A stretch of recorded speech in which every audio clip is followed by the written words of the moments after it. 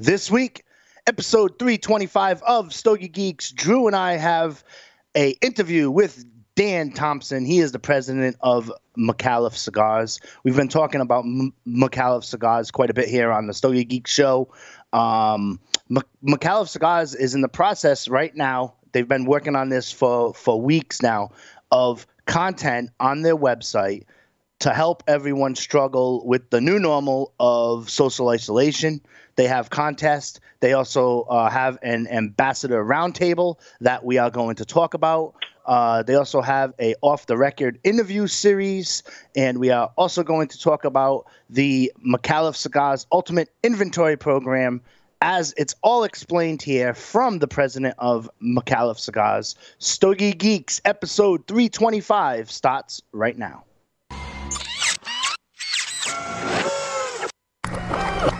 This is a Security Weekly production.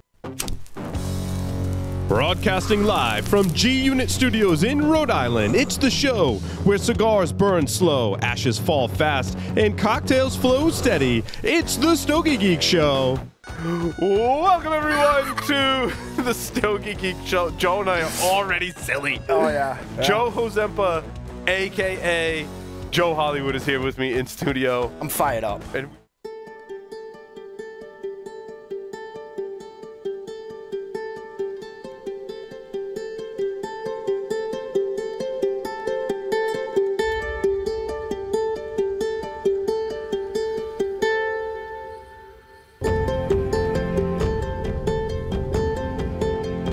Plasencia Cigars, perfected for more than 150 years.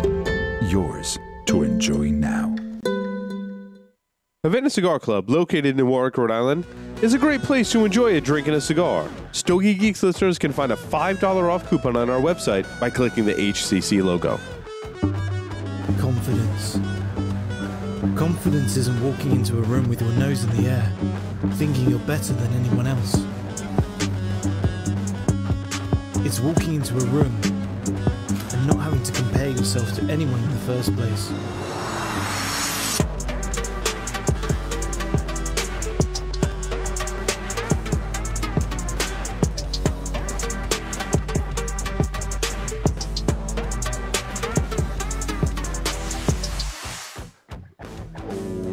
Welcome to Stogie Geeks, episode 325. I am your host, Joe Hozempa, as we are all still in our new normal lockdown. I am located in the bunker that I have dubbed this room here, and joining me all remote via Skype or Zoom, it's remote, it's the little dark-haired kid from Texas, Drew. How's it going over there?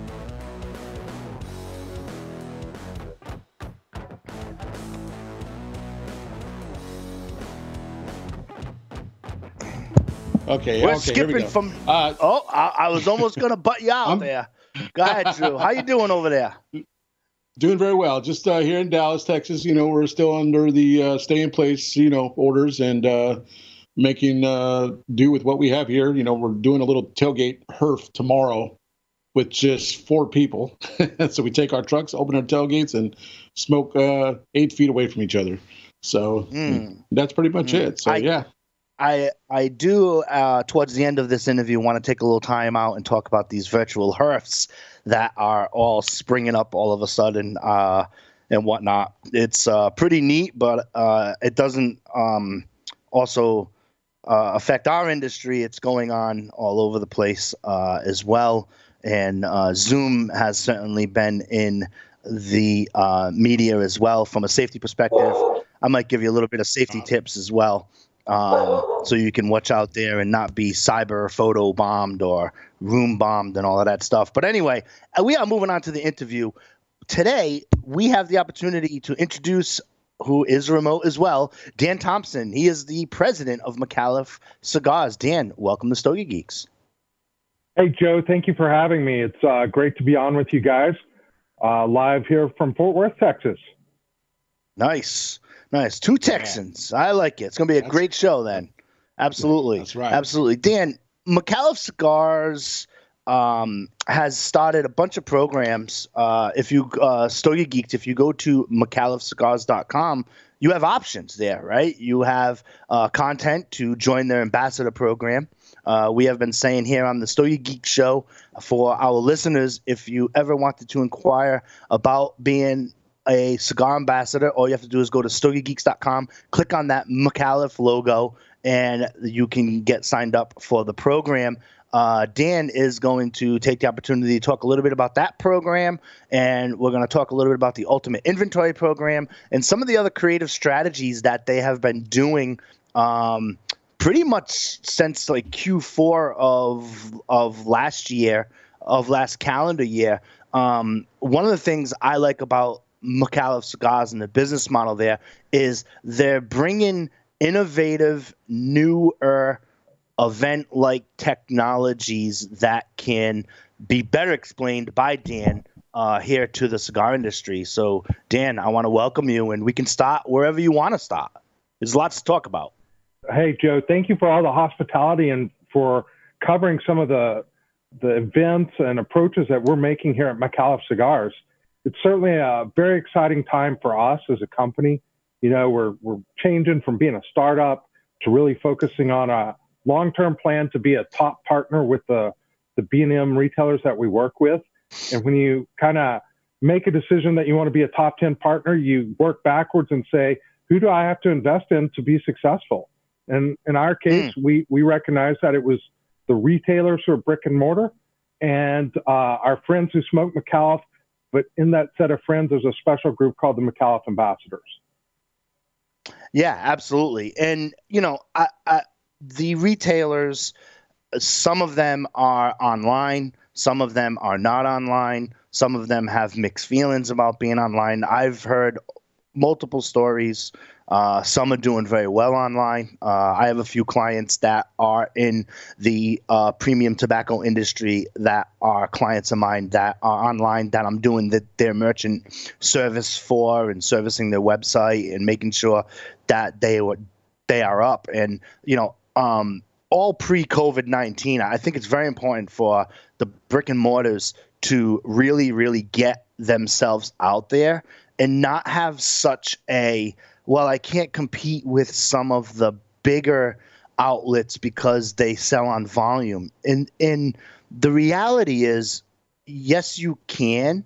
You just have to be pretty selective as to what you offer online. I mean, there certainly is enough of space for the premium cigar industry to sell like a Micallef brand through their brick and mortar retailers online and compete, because it certainly is a different offering than some of the really, really big box online shops. Yeah, you know, I listen to your show regularly, and I know you've been having this conversation about, for a retailer who's a traditional B&M, you know, what part of their business could be online and how that would work with their regular business. So maybe I should just step back for a minute and talk about a couple things that we think about as a leadership team here at Micallef and how we frame out what the online and brick and mortar space looks like from our perspective. You know, and it's one company's view of the world. It certainly may be consistent across some other boutique brands, but here I go. So when I think about online, there's a group of online retailers who are dominant online people. You know, you can think of Cigar International, Cigar.com, some of the cheap cigar sites. And they're really cigar first online in their approach. Then there's a second set of online companies, Neptune, Smoke Inn, perhaps. People have their different favorite brands, which they also have a brick and mortar presence, and they seem to be doing both well. And then the third group, Joe, is who I think you've been talking about, are traditional brick and mortars who maybe haven't established any footprint at all.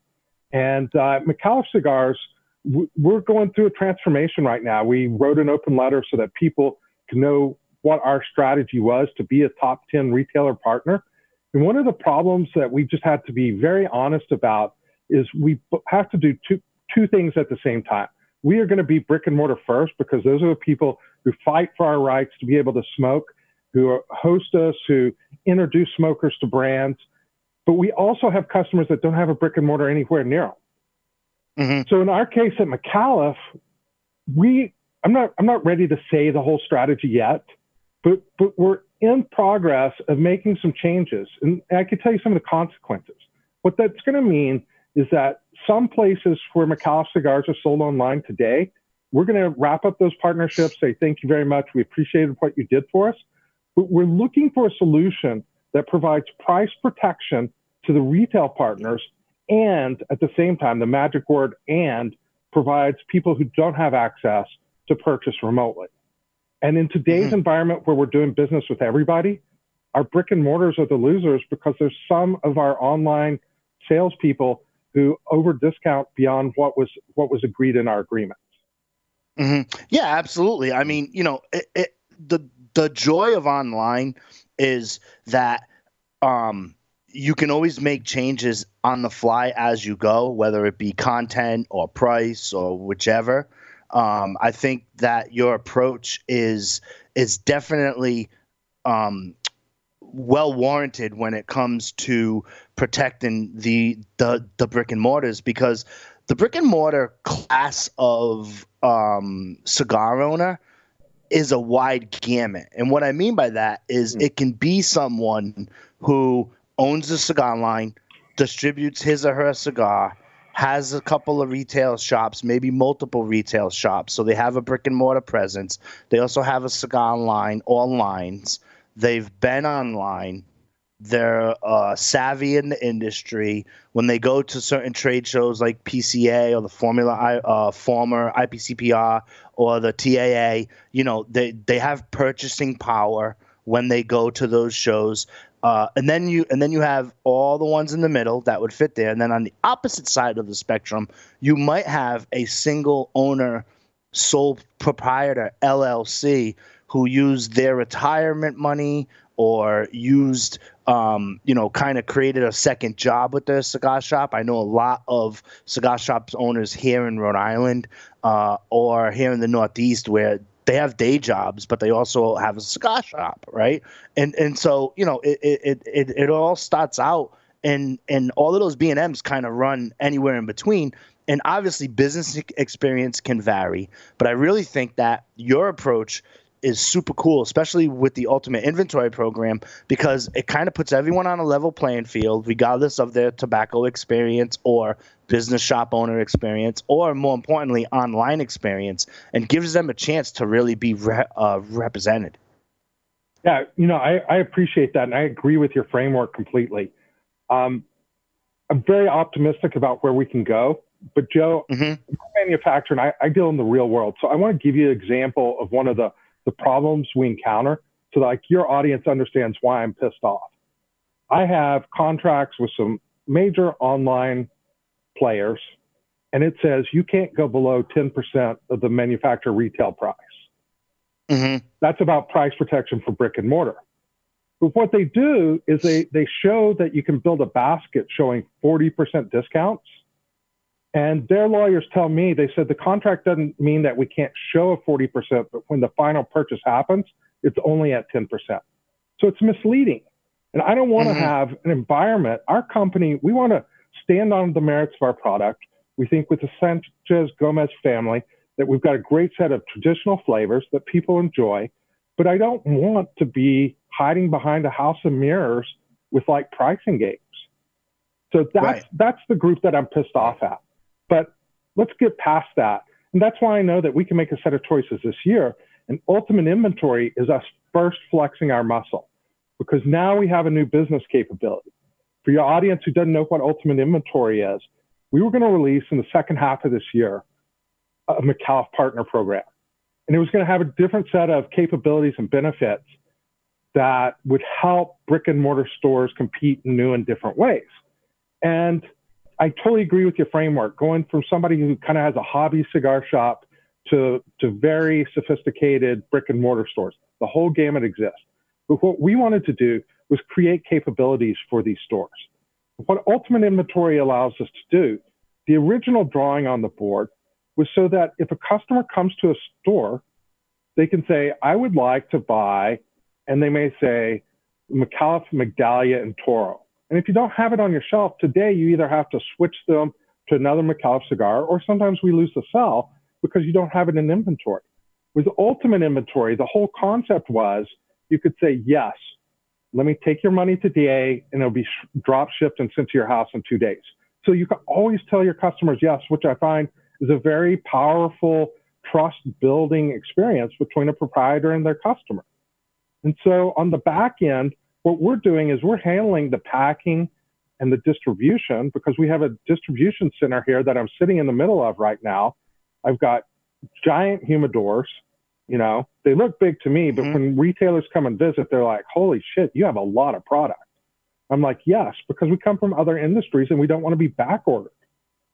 Right. So with ultimate inventory, now they sell it on the front end and we bill the cigar shop 30 days after. So they get the free cash flow, not only of what they would have made on the product, but they didn't have any inventory carrying cost. And that's why we pulled it forward and launched it last week, because during this time of business uncertainty, we're like, we can't sit back. We may not have all the details perfect. We got to launch this thing because we have some B&M partners who count on us. So that's why we launched it now. I actually think that that's a great idea. And if I used to own a cigar shop in the late 90s all the way up until 2002. So it was 96 till 2002. I got out of it because my partner was moving a cigar shop that's still open now in Rhode Island, and they own the building. And, you know, it was kind of like, you know, now there were going to be more people involved. I was looking at the numbers and I'm just like, you know, I'm out, right? It just, you know, we all had day jobs at the time. At the time I was with Corporate Xerox. At the other time, the other business partner was at a, higher end insurance company for property and casualty stuff. The other one was a contractor. So like we just didn't need it, right? But I look at my experience when I owned it. Technology wasn't even what it was today. I mean, we were at 56K dial-up modem. We didn't have an online presence. We didn't have a bunch of cigar reps. We've had like 3. And they would like a guy from Altadis, Alto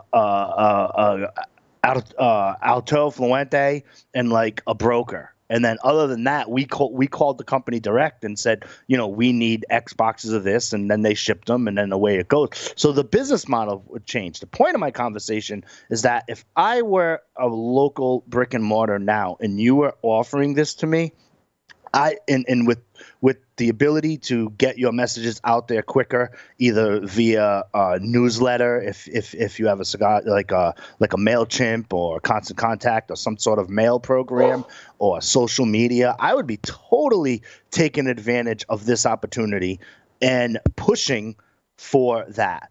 My question to you is that with this COVID-19 probably going to be the talk of the town through at least June.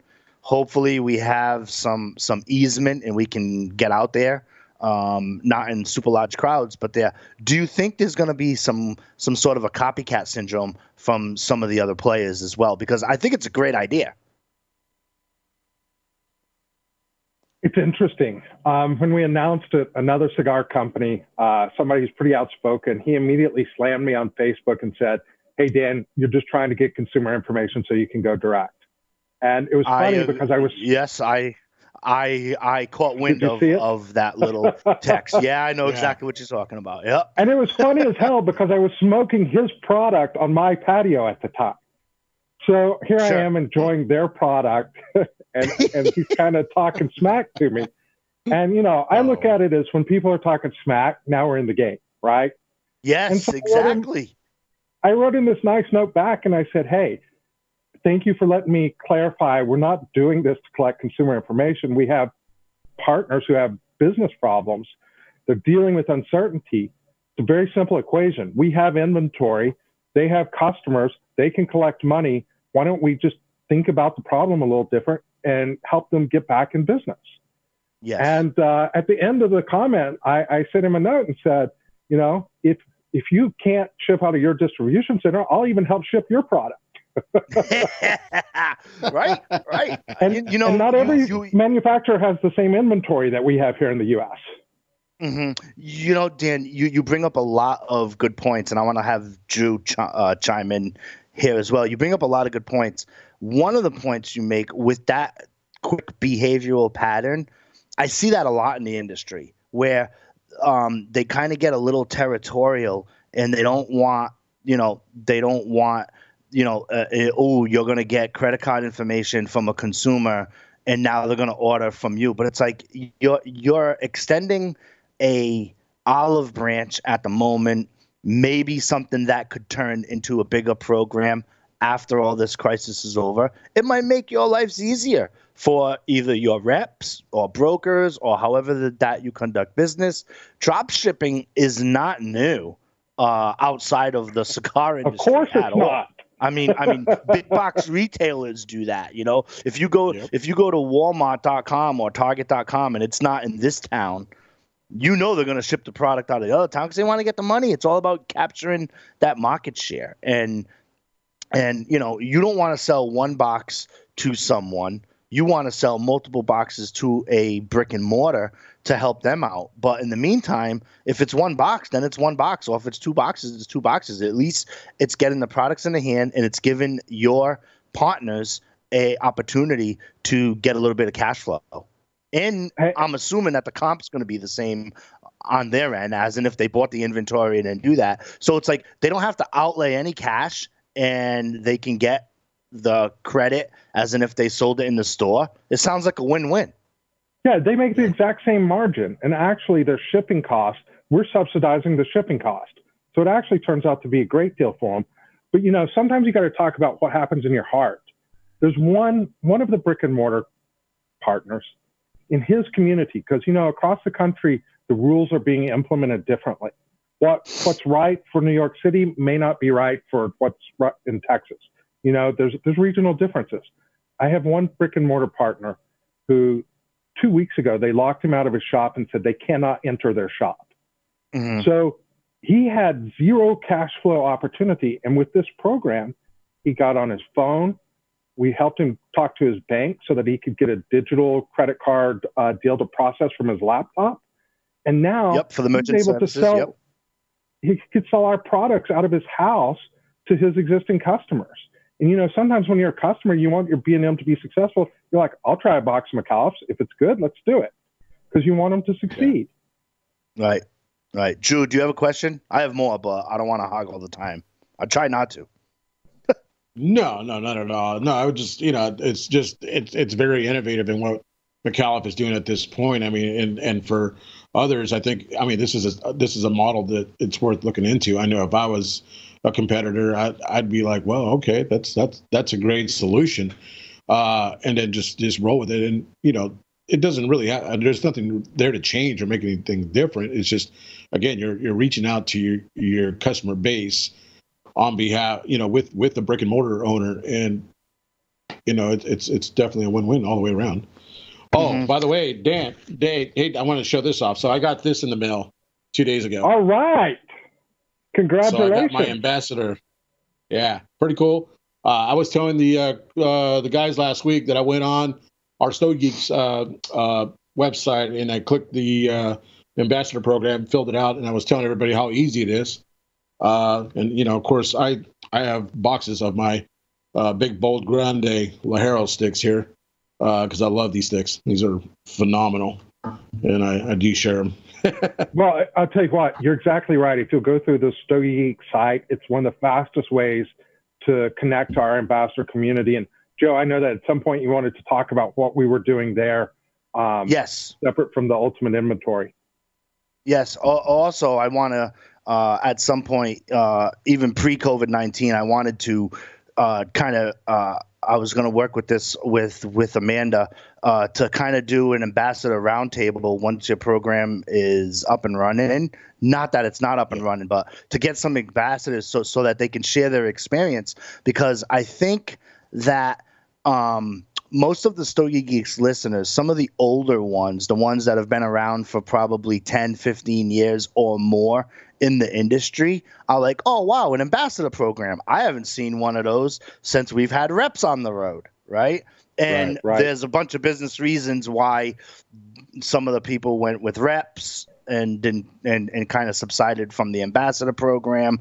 I speak to partners for Stogie Geeks throughout the week or throughout the year, and I let them know of some of the programs that other companies are going on, and they're like, yeah, well, we've had a bad experience with ambassador program, but I'm like, yeah, okay, that's 10 years ago. Like, this is a new time. This is a new day. And I've been saying on Stogie Geeks for at least a year and a half now that cigar companies need to move towards an ambassador program, get back to an ambassador program, and get away from this social media influencer program and more of an ambassador to get out there and to cascade the message that and the branding that the company of how the company wants to be represented. I think that that's going to be a huge catalyst moving forward. And now with COVID-19, I think that's going to be an even bigger impact where more companies need to bring back their version of whatever an ambassador program is. So that being said, if you want to pivot from there, we can certainly do that. I'd love to hear a little bit more about the ambassador program. I did not sign up. Drew told me last week or the week before that he signed up. I'm going to sign up for the ambassador program for sure. I think that it's needed, and I don't like to sit in studio or sit behind a microphone and say, you need to do this, you need to do that, you need to do that, you need to do that, and not do it myself. That's just not my speed. I was an ambassador many moons ago for Romeo and Julieta and for Upman. So, and again, this is going pre-cigar shop days. So this is like 94, 5. Maybe 96. As I owned the shop, I kind of subsided from being an ambassador for that. And it was super cool to have HERFs. They shipped us product. We got excited about stuff. And it kind of led, that business methodology led to my resurgence of when I started Cigar Club Radio, which then turned into Stogie Geeks. Here of some of those ambassador-like events that I did when I was on the terrestrial radio here in the Providence Metro. Yeah, no, I'd be happy to do it. And Joe, we certainly want to bring you in and onboard you into it. And you let us know when you want to do an ambassador roundtable on your show or you come on our shows. We move fast, so you just let us know when you're ready to go. Yeah, I will sign up today. So, and then you can communicate email and do that there. Yep. We'll take care of that. So I'm gonna take a step back. So Micallef Cigars started Gomez Sanchez family. We were able to build a partnership between an entrepreneur and some blenders. We had great sticks. We were very, very fortunate there. I was always an outside director. When I stepped in and became president, one of the things we knew that we wanted to bet on, and this is what's so funny, it's a combination of being super simple and also having experience from other industries. I don't know the history of the ambassador programs that you just listed, Joe. There's probably things I should know, but I don't know how that went down. So what we're calling ambassador, it may be kind of different than those traditional approaches, but let me share with you what we're doing. Okay. We know as a company that the best way to have a person start trying and buying Micallef cigars is when their friend gives them one or recommends it. Mm-hmm. That's the most powerful way to get people introduced. So we began with that premise and we said, how do we programatize that? And we recognized that there's two different personas, for lack of a better word, people who are in cigar shops that love to be in technology and do stuff online. And there's a lot of people who are in cigar shops that are just a little more classic or traditional. They're very influential in their shop, but they don't do much online. So with those points in mind, we set it out to build the ambassador program. And just like you said, you can go to Stogie Geeks, sign up. We ship you a certificate and a coin. We put you on our email list. Now, for guys who don't do much online, that's how we communicate with them. We talk about the different events that we're doing. We're talking about changes we're making in our business. It's their opportunity to also provide us feedback through that. They can send us notes saying, I'm ambassador so-and-so. This is what I've got going on. We are super grateful for the traditional people who don't do the online, because we pick up not as quick and easy, but we've picked up some really important conversations that have helped us run the company better. The second group are the people that we bring into Facebook's private group. Now, inside that group, there's right at 2,000 ambassadors today. In that forum, and Joe, you'll know this from doing any kind of online work, we're running at about 93% of the people hit our page and go through content every week. 93%. That's awesome. So maybe we caught lightning in a bottle. I'm not sure. But we're centering it around three things when we talk about it internally. We think of the ambassador program, especially once we have you on the Facebook page, as a way to communicate, content, and collaborate. And the communication was the first part that was important, because we were able to learn what people were smoking, how they viewed different blends or Vietolas in our cigars. It gives people a way to showcase once they become an ambassador. It was really cool because it allowed ambassadors to connect with each other when they traveled to different cities. There've been a lot of friendships that have been around it. So communicating and connecting were kind of the essential heart of it. Now, the way that we use it as a business leadership team is every post that occurs becomes information for us about how to run the business better. You know, somebody says, I don't have a store locally. Somebody says, hey, some problem happened. And then our leadership team actually brings questions to the ambassadors and says, if we were building cigars, what sizes and shapes? What do you think you would like about this or that? And so when we get into our weekly kind of executive team meeting, I've got a large TV here in the conference room, and we pull up all these pinned conversations and we read through what the ambassadors were saying. So it's kind of like bringing 2 or 3 of them to every executive meeting that we have, where the ambassadors are weighing in on our strategy in terms of our products or our business. Does that make sense? Yeah, no, absolutely. Yeah. And you know, it's forgive me for my ignorance here. Your sales force, non-ambassador, is that done through brokers, or are you doing that all in-house, or is that territorial, or no, how are you actually question. doing that? Yeah, it's a great question. And it's evolved over time. Today, we are predominantly an in-house sales force. So Northeast, Chicago, Midwest, Texas, Southeast. I'm hiring in Florida and in the Carolinas. In California, we actually use a distributor. He's the predominant distributor on the West Coast. So we're primarily an in-house business in terms of our sales execs. Mm-hmm. Yeah. And the reason why I'm asking is it populates a question, right? Because if you have it in-house, you now can give that sales rep content as to for branding identity, how you want to roll out the product. You can keep some consistency over the rollout of any product announcement there. It stays consistent than if it was with a broker, right? Not that I'm anti-broker. It just is different because a broker can represent your company and 10 more as well, right? So the methodology changed, but the ambassador is now, it's extra boots on the ground, if you will, to bring that brand awareness. And I solely agree with you that in certain shops, there are influencers that say, hey, what do you normally smoke? I want to try something new.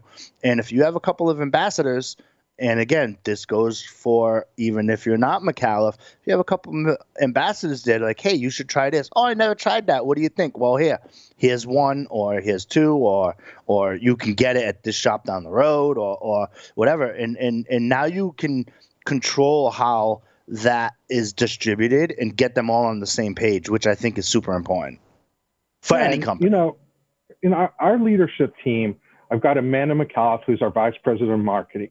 It's Al's daughter, who spent 20 years in LA in the movie industry and in social media. And she is one kick-ass executive. We've got Andy Yaffe, who's our national sales director, very strong premium cigar industry experience.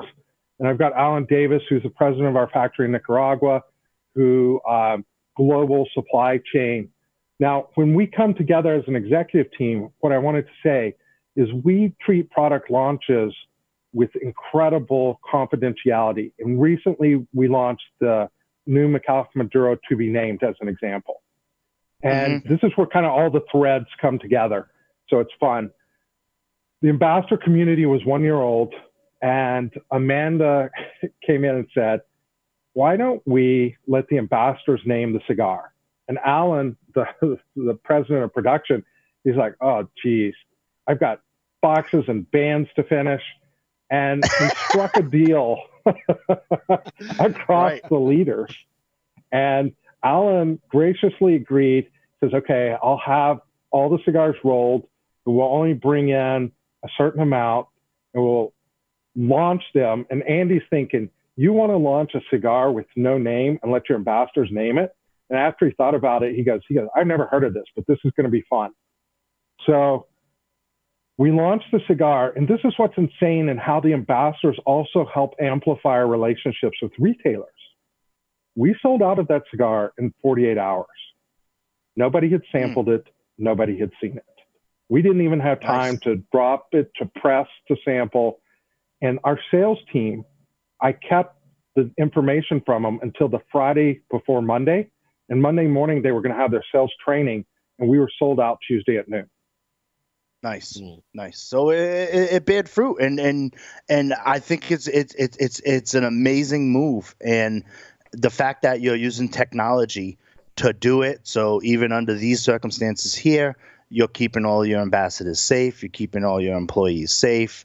You're moving sticks, which is important because that's how you keep a business live, by moving product, getting product in the hands of consumers who purchase it there. And then also making it to be named is really genius from an ambassador perspective, because now they have skin in the game, as opposed to, here's some sticks, here's some samples. Now they can, and you never know about the creativity factor. I'm sure you've gotten some pretty rowdy names there, for sure. But yeah, that's one of the things that I really like about Micallef Cigars as well is you bring a lot of innovative practices there, and I really hope that the brick and mortars and the ambassadors and everyone who's in your circle of influence that you have contact with really take advantage of those programs, because some of them I think are really innovative, and some of them I can see where they might be like, oh, I don't know if that's a super good idea, but maybe we should try it and stuff like that. And I think that that innovation is really, really needed, because I've been saying for the past 2 years on Stogie Geeks, the industry needs something different than a buy three, get one event that triggers. No, it does. It just does. I mean, it's just so watered down. I mean, when I owned the shop, again, it was a different time. We did 2 events a year, right? They were golf trips. We went to the Poconos, so we rented a bus. And we got a bunch of, I'm making the number up, 5, 6, 7 cigar companies who gave us cigars for their promo, right? Some of them even kicked in to help with the bus, so that the shop did. And we just did a golf tournament and just golfed for a 4-day weekend, including the bus ride, hotel. Of course, they had to, kick in money for the hotel part of it there. But some cigar shops are like surviving on events. And that's a dangerous business model and a dangerous path to go down, especially in this day and age. You don't know when you're going to be able to put 70 people in a room again. And I know a bunch of brick and mortars who are doing them like every 3 weeks of a different brand. Sure.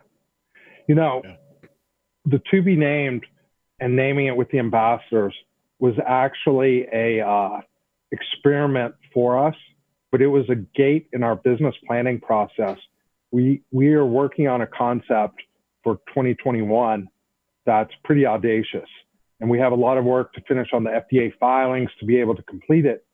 But what we discussed as a leadership team is, if the ambassadors have skin in the game and they get behind us, and our retailers do, on naming a cigar, what bigger ideas could we do in the future?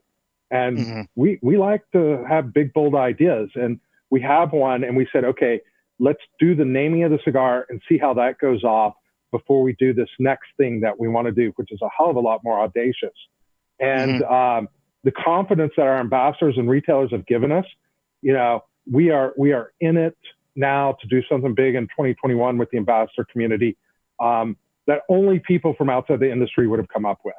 You know, you have to come from a different place and get excited about the magic of the industry and the tradition, but then think about how could we do it in a new way. So I'm really proud of the team. Very happy about the results with the To Be Named. It's a great cigar. It was done in consultation with ambassadors and the retailers. There's some pricing work that we did with retailers that helped made it be successful for them too. I don't want to miss that fact, because if they're not making money, then it's not a model that works for them. So a lot of great things came together for that. And it's given us the confidence to be even more audacious in the future. That's awesome. That's awesome. Take us through, if you go to MicallefCigars.com, Stogie Geeks, take us through the Off the Record series of interviews. What's that all about? Yeah, absolutely. So when COVID-19 happened, I think that it really got serious for me on a Friday, maybe two and a half weeks or 3 weeks ago. I don't remember.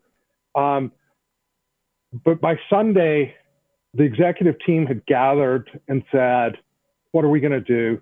You know, there was a moment of panic. And then we laughed and we said, well, let's do what we do best. Let's just like go out with some big ideas, and we'll keep the ones that work and we'll drop the ones that fail. And the decision was made, since we couldn't have people on the road, that we would view ourselves as a content company for the next couple of weeks. And the programming for the content company was a project called Micallef Madness. A couple of our guys were upset because they didn't have NCAA brackets to run and bet on. So they developed a bracket system and found a solution. We've got about 250 ambassadors playing that right now, where our own cigars are competing head to head against each other. And people turn into a Cigar Center at 10 a.m. and they get the updates on how the voting came out. They discuss, you know, which Viatolas are moving into from the Sweet 8 to the Final 4. So Micallef Madness is one. The second one is Ambassador Roundtables. I think that's the place that we haven't quite nailed it yet, like I would like to.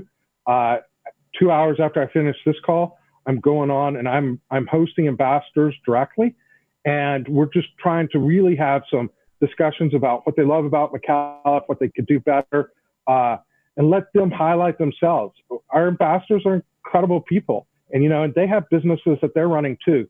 So we wanted to be kind of highlighting ambassadors as human beings, highlighting their businesses as a marketplace, and talking about, you know, what we talk about when we sit and smoke cigars.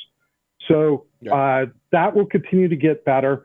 But I think the one that we've really hit well is every night at 7 o'clock Central, we're doing something called Off the Record. And we said, hey, why don't we bring in our friends from around the industry who run other companies or other media companies, and let's talk to them about their business, because our ambassadors, just like us, smoke different brands. So we've had LFD in, we've had Espinosa, John Trano was on the other night. We've had several different guests from across the industry, and we have several more coming. But we do this off the record interview that's a slower format, and we get to talk about them as a human being. We kind of ask them about 10 questions like they did on Inside the Actors Studio, where you kind of learn how the person thinks and talks. And then we talk about some things that impact us all. And Off the Record has been a hell of a lot of fun. We've got to get you on, Joe, because I know that you would be great off the record. Oh yeah, you know, yeah, absolutely. So that Off the Record is part of the ambassador benefit if the Stogie Geeks listener goes and signs up. Yeah, yep, absolutely. And, you know, we chose off. I'm sorry, go ahead. No. Please continue. Go ahead. We chose Off the Record because, you know, you guys who own your own podcast and work with your audience, we wanted you to have somewhere where you could come and like actually air out something that might be on your mind or heart. So that's why we're calling it Off the Record. Yeah, fortunately or unfortunately, when I'm on Stogie Geeks, I'm off the record, but I'm on the record, right? Like I said, I've been saying for years that the big trade show in Vegas needs to change. The format needs to change. I've been saying that events need to change. We need innovation. We need innovation. It really has to come through. Now to really stand out, not only as an industry, but all of these different brands that are available for us consumers. We really need to get creative, and that's one of the things that I love when I get a press release from Amanda, who sends me information on your company, and I'm like, wow, that's a pretty cool idea. Some of them I'm like, oh, I don't know how that's going to work. I'd like to learn some more information on that. Specifically, I believe it was November or December, I got a press release about the Predex program that you were launching. And I did an episode on Stogie Geeks. It wasn't off the record. It was obviously on the record, where I kind of had a bunch of open-ended questions on that. Where do you stand? And if you can explain right quick about that program as well, because I think certain nuances of that program will probably be excellent takeaways for your company moving forward, or other companies moving forward, but especially when there is uncertainty with the predicate date. What's the time? What's going to be the time frame or the FDA charge, or is it going to go out of FDA now and go to a different committee? That's been a wide open topic that I started in 2015 when I heard about it, and I've been talking about it ever since. Yeah, no, I'm happy to. So let me just start with a little bit of background so the conversation makes sense for everybody. The FDA is regulating the cigar business now. If you had a cigar that was on the market before 2007, it's called a grandfathered product. You can continue making and selling it. If you have a cigar that you made that was like maybe a different shape but the same blend, you can file something called a substantial equivalent. In a substantial equivalent, they want the wrapper, the filler, the binder, the size, and you can bring that to market. And then there's a pathway called new product introduction. To keep the conversation short, the only two options that are really available for us in the cigar industry, whether you like regulation or you don't, are going to be grandfathered predicates or substantial equivalent. The idea behind Predex is coming from a different industry that's been regulated. Micallef was in the automotive. I come from high tech. We have seen different solutions. As industries mature, it's natural for regulators to step in, and you can fight them like hell, or you can say, how, for my business, am I going to optimize this so that I achieve a positive relationship with my regulator, and at the same time, I can really focus my time and energy on innovating and serving my business partners and customers. And that's certainly the approach that we want to have. And what we've observed in industries from aviation, oil and gas, high tech, is it's very common that there's a certain set of standards that often are patents that get fought over across the industry, where they're pooled together into a single organization, and then they're shared across the players. Because you want to build products focused on differentiation. But if there's common necessary information or protocols, or in our case, it's going to be predicates, many industries have shared those so that they can really focus on how they innovate and serve customers. So the goal with Predex was to introduce an idea to the premium cigar industry. And we certainly are coming with tremendous amount of humility. We're a new organization in a long-standing industry. We're humbled to be here. We're very respectful of the other companies that are in it, but we also know how to work in a regulated environment. And if you think that you can just legislate and litigate and lobby, you're going to come up losing. And so as Exactly. a business leader, Yep. as business leaders, let's take back control of the situation and say, what licensing solutions can we do between each other? Maybe you negotiate straight out license and you pay for it. That's a very painful way to do it. Maybe it's better to pool the predicates. What's incredibly important for your audience to understand is the predicate is the description of the cigar. It is not the blend recipe. It's not the curing and fermenting processes. So if I have a predicate and another company licenses it from me, or I just give it to them to use, our cigars are going to taste very different, because every year we start with the natural product and we have to tune every year the natural God-given material that we have into a cigar that's consistent for you as a consumer. So we've been doing this for years. That's not a problem.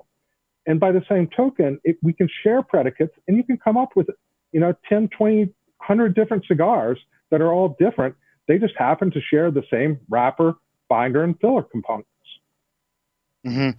Yes, but again, it kind of goes up there with the program of the ultimate inventory.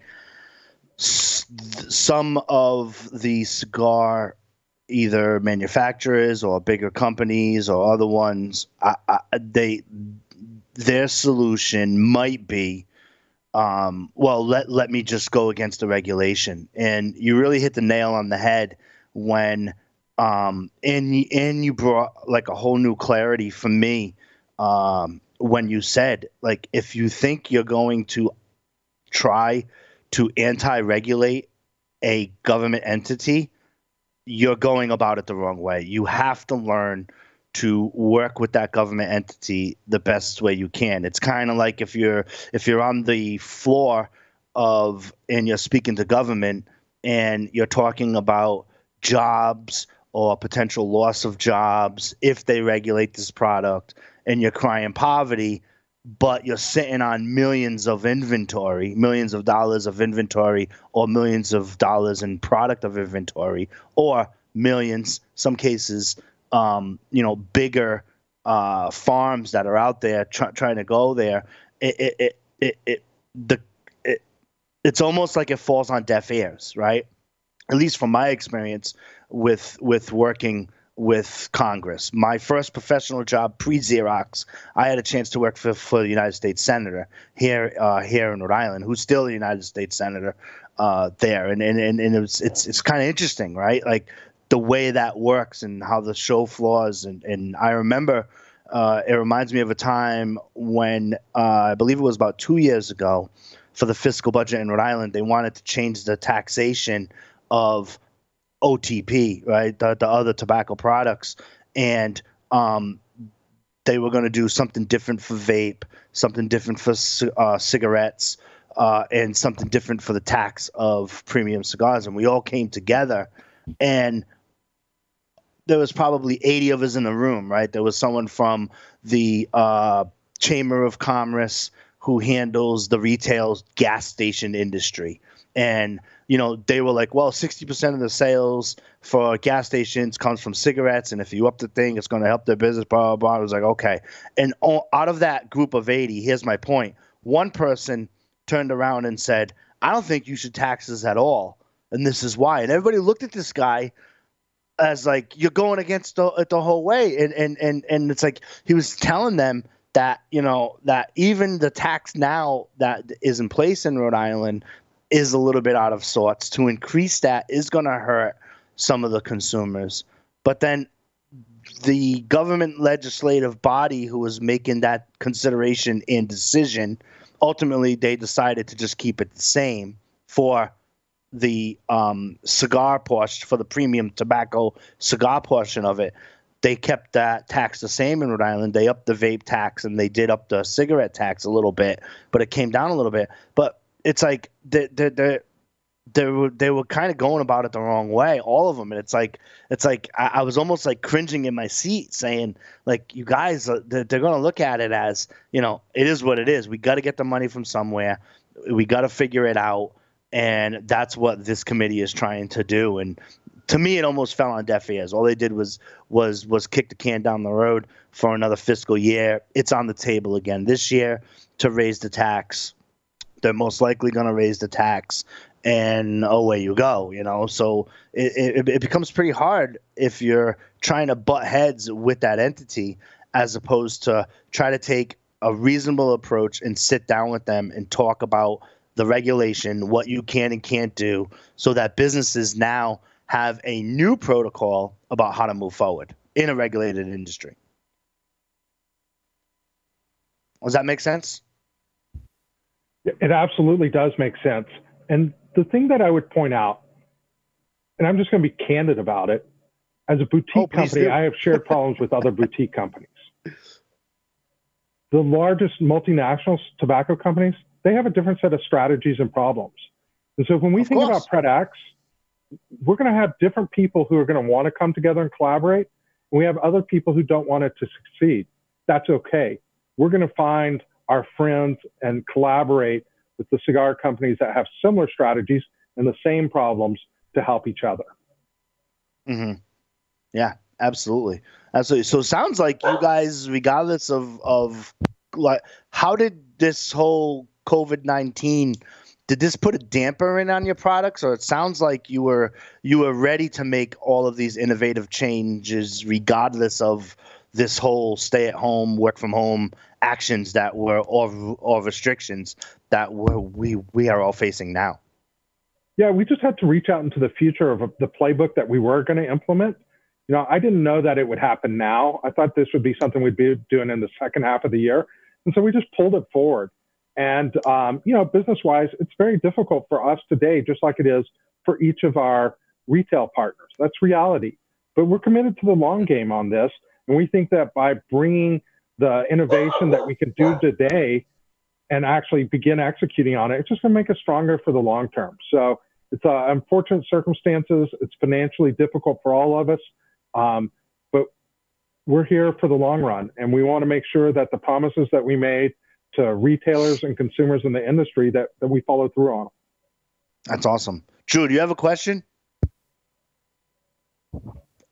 No, I'm over here trying to figure out why my dog is barking so much. That's all right. That's all right. No. Yeah, it's like working from home. It's like all kinds of things are going on. No, I'm just, I'm looking forward to getting on later with you guys on that roundtable. Now that because I did become part of that Facebook group. So I'm looking forward to getting into there and then take that and distribute that content to my audience who are interested in becoming part of the ambassador program. And I implored them. I said, look, with this is just the beginning. Just like with anything else, with Yelp and all the other platforms that are out there that you can leave good comments on. I definitely want to put this out with my friends. I mean, we all smoke the product. We all enjoy the product. We all have our favorites, and then we have the ones that we're just kind of, we're dancing, together with it. But yeah, I'm looking forward to getting into that with y'all, and sharing that with our audience. Awesome. Well, thank you very much for that. You've brought a lot of clarity to a lot of questions that I've had.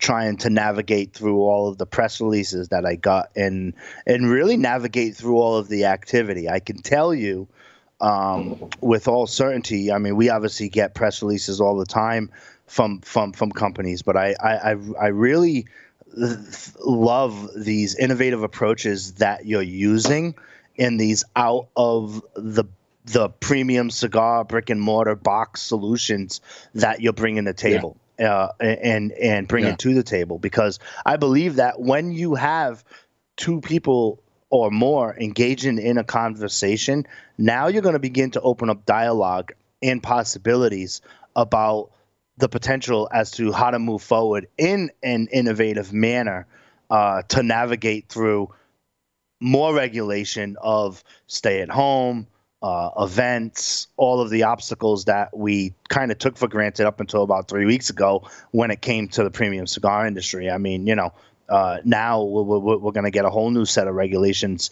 from a social behavioral perspective that we're all going to have to do our best to comply with. But more importantly, the businesses are going to have to pivot and do this relatively quickly as best they can. Yeah, Joe, I really appreciate the opportunity to be here. If there was something that I just kind of wanted to summarize with, it's incredibly important. We've had to launch some things a little faster than I would like to, and that's okay. I mean, we're learning, and I like to go fast, but I don't want this key message to be missed. And that message is Micallef is committed to a business model and channel that's brick and mortar led. And that's how we're going to make our investments. And that's our goal, to be a top 10 partner. Now, what we'll do inside the innovation box are ways to make those brick and mortars more successful. Ultimate inventory is one. There's 3 other ideas on the drawing board. But it's all about the success of the brick and mortar in the channel and how we sell. And we'll balance that with an online presence or 2 for our people who don't have access to brick and mortar. But our energy as a company is focused on the success of the brick and mortars. Yeah, and wanting to set a goal of a top 10 competitor, just to explain and make sure that we're on the same page. You basically want or are pushing for 10% of the revenue of that brick and mortar to have a presence around the Micallef cigar line, correct? That's one way we've discussed defining it inside of our executive team. To be honest with you, I think that there's a slightly different view that is what we're actually going to shoot for. I think when you define revenue as your goal, you miss the upstream effect that needs to happen. What I mean by that is I want, if we have 400 stores today, maybe in the future we have 800 or we have 250. I don't know. What I do want to know is that when they sit down and they talk about who are the top 10 partners they value working with, that we're in that list. Gotcha. I believe that the economics will follow that relationship versus just trying to be a budget hog and say, hey, I need at least 10%. Our priority is actually going to be set at how can we be one of the top 10 people that you want to work with and make decisions around. You got a couple more minutes? Because that's actually a fascinating point. Yeah, absolutely. I'm happy to roll with you as long as you'd like. Yeah, absolutely. The methodology of some cigar companies is they have barriers to entry to get their product on the shelf. And I know some of them are really, really higher because they can be, and others are shooting for that business model as well. And some of them kind of, I don't know, sometimes they kind of put the cart before the horse. Let's get some product in there. Let's get some traction. And then let's put together a plan with your business, brick and mortar partners, retail partners, to expand the line and to make it more profitable for everyone who's involved. I think that's a better methodology than doing the barrier to entry. I need a 10-box order or a 15-box order, or some of them throw a dollar amount. I do know that some shops, there's $60,000 buy-in. It's got to be in a separate humidor and whatnot, and it's got to be this color, and we're going to ship you the signage and shelf talkers and all of that stuff. And it kind of, you don't know if the B&M might take a chance on that, but what if their consumer is just not at that level yet? What if they like a different approach for the cigars and whatnot? So I think it's a great way to go. Here's what we're going to do. We recognize that there's companies who have been in the industry for 20, 30, 40, 50 years. They're going to have their own approaches. We're with a family that's been blending tobacco for nearly 70 years, but we really haven't capitalized on what you know as Micallef today. So it's very simple for us. We want to engage with the retailers, and we are coming up with different solutions. For example, in California right now, I've got a promotion where they get some sleeves of sample packs, and then they take the 4 facings. And it's a way for us to introduce the product into their customer base.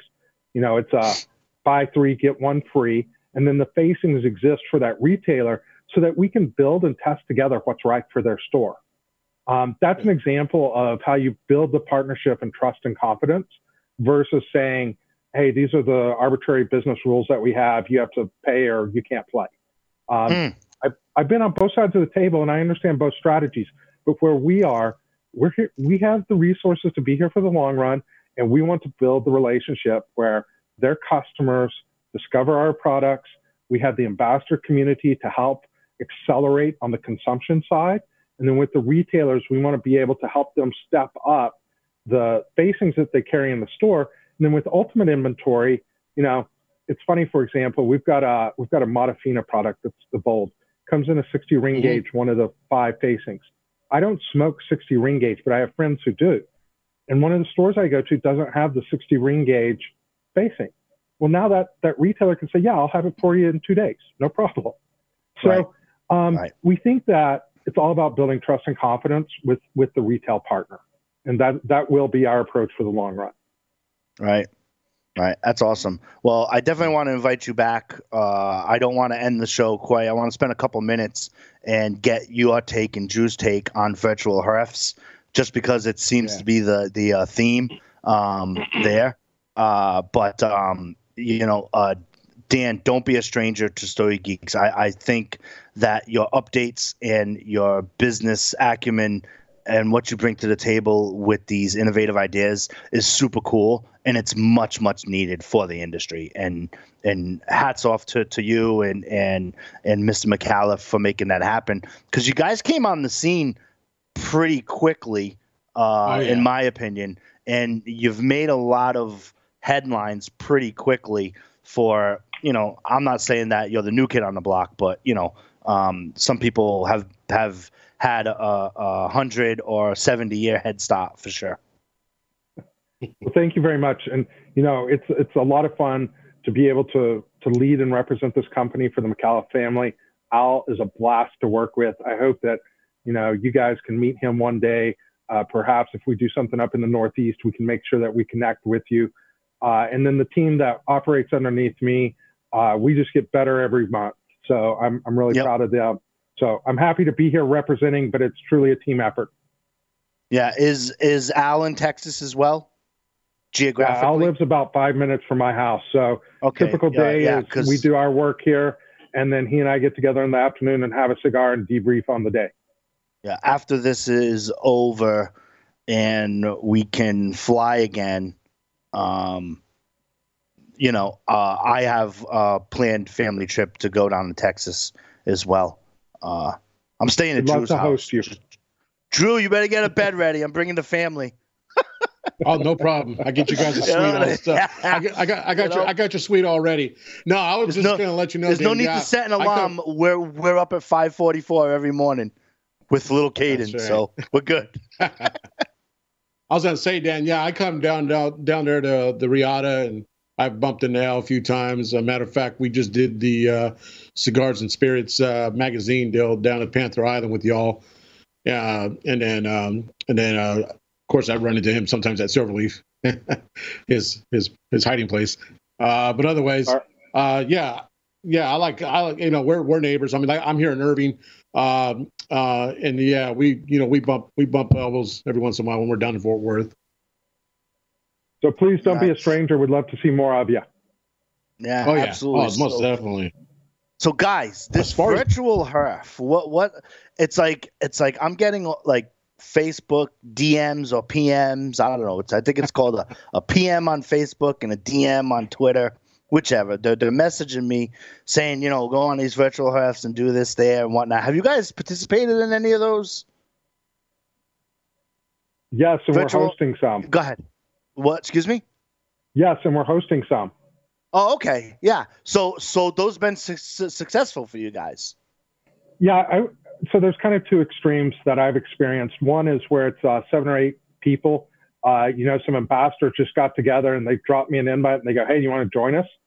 And so I just drop into their HERF, and it's been a lot of fun. I had some guys from Boston last week, and, you know, it's always amazing how different we are as a country, and to jump on those, it's like traveling in a time machine. So it was a lot of fun. Oh, yeah. And then on the other hand, there have been some where people just talk for a very long time about things that don't interest me. And so I tried to withdraw from those. I love meeting, engaging with people, but I like to do things with purpose versus just bullshit all the time. So, Yeah. but that's me. I'm Right. quirky. Yeah, no. I think it's time is precious for all of us, and I think it's a great idea to lighten a lot of spirits up and having the ability, because let's face it, like, we're all human beings. Most cigar smokers that I know of, especially the ones that hang out in brick and mortar, they're not introverts. They don't, there's a couple who just boot up their computer and have their face in their computer or read a book and use that time. And then, but most of us really kind of like a social butterfly, and our wings have been clipped for at least 3 weeks now of inconvenience. And I could see where a lot of people would just kind of go off in both directions, either make it productive or kind of hang out. I've watched a few. I haven't jumped on some. I've watched a few because I guess they were on Facebook Live and stuff like that, and I've seen what it's all about in there. I don't know. I'm still working through this, right? Like, through this whole work from home situation. I have responsibilities being a host of Stogie Geeks. We got content that we get out weekly. I coordinate that with Drew. We're busy with that. I'm busy with my day job. I'm busy with my marketing business as well. I got a lot of smaller companies that are in my marketing business versus my day job over at Security Weekly. And, so I'm hearing like all different stories from the cybersecurity companies and what their pivot plan is now. Also, what our business is going to do when it comes to conferences. Not only the TAA has been canceled here in the premium cigar industry, the PCA's up in the air, all of these expos, if you will. Most of us who have day jobs go to expos if our industry warrants it and whatnot. That landscape's going to change. Regardless of any restriction rules, the attendance is going to suffer in some capacity for it. There's still going to be people who are going to be reluctant to travel or want to jump on a plane and go to a conference in there. And I think it's really bringing a super cool awareness. And I think that if you could still be able to conduct business within these virtual HERFs, I think if you're a brick and mortar who is not online, it's a great intro for you to be exposed to the online world.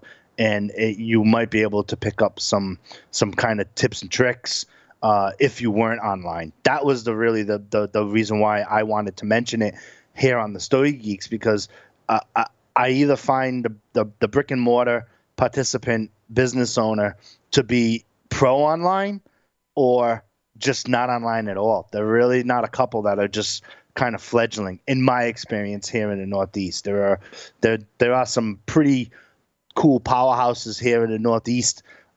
Twins Tobacco with Kurt Kendall's place, Kathleen's place over at Queensbury, New York, cupofjoes.com.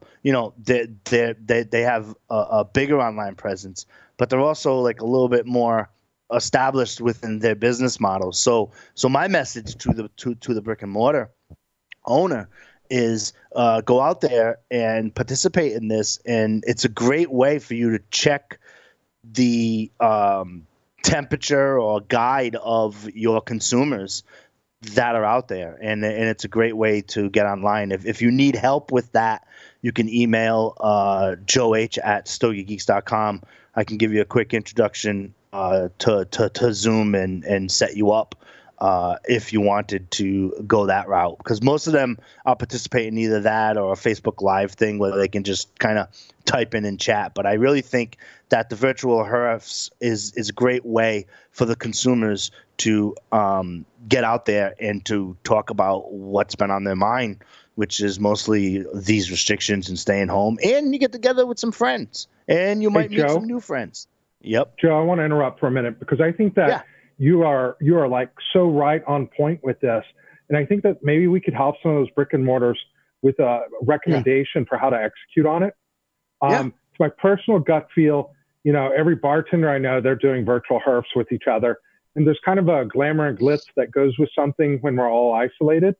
But if I were in their shoes, I would think about the guys who have technology background that smoke in their shop. And if you don't know how to do Zoom yourself, start spinning up some Zoom HERFs around your store, because it also gives you an opportunity to maybe you could sell some boxes or help your clients out while they're doing it. And you don't break apart that community that normally happens in the store. I think if you leaned on a couple of your Patreons that enjoy sitting in your store, if you don't know how to do it, that you could get it up and running and really kind of rebuild that community, which will be important the longer we're disconnected physically. The sizzle may fade a little on some of this stuff, but I think that they could do a great service in reconnecting their community that way. Yeah, absolutely. I mean, I think, if I were a business owner who wasn't online and I owned a brick and mortar, first thing I would do is I would be going to square.com, right, and doing a Square account, right? They do have the one where you swipe the card. Obviously, you have to have physical contact with that. But also, Square has a product that I use for my personal business where I can email them an invoice. I mean, you can email them an invoice. They're going to keep it all tallied up. Taxes will be taken care of in your what year are we in? 2020 schedule, right? As far as income, and it's a great way for you. Like, you could meet with someone in a virtual HERF and probably take box orders and ship them and keep it going somehow. And if they cross-reference that with your drop ship program and now you're going to get 3 or 4 or 5 different sources of income and begin to put together your revenue stream, right? And begin secondary to put revenue together, stream, right? Yeah, because ultimately you need revenue to survive. I mean, I met with Drew on Sunday of last week, talk about the possibility of offering cigar shops like their own page, and then and having them go to there, and then they can take an order, and then they would take care of the shipping on their end, and then do that there. And so again, the reluctance I got on my end was just like, I don't know what we're gonna do, blah, blah, blah. But you can't sit there in this environment and not do anything. You know what I mean? You have to try to really get yourself out there, and this might be the kick in the butt that you need to start to consider having a virtual HERF online and potentially taking orders for your brick and mortar shop and getting it going, because the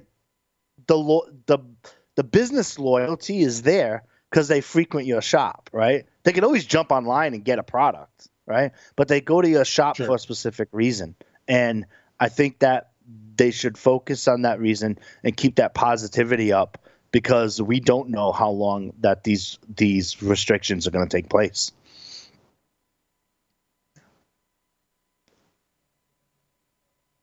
Yeah, Joe, I think that's spot on. Thank you for helping people build that kind of secondary plan and strategy.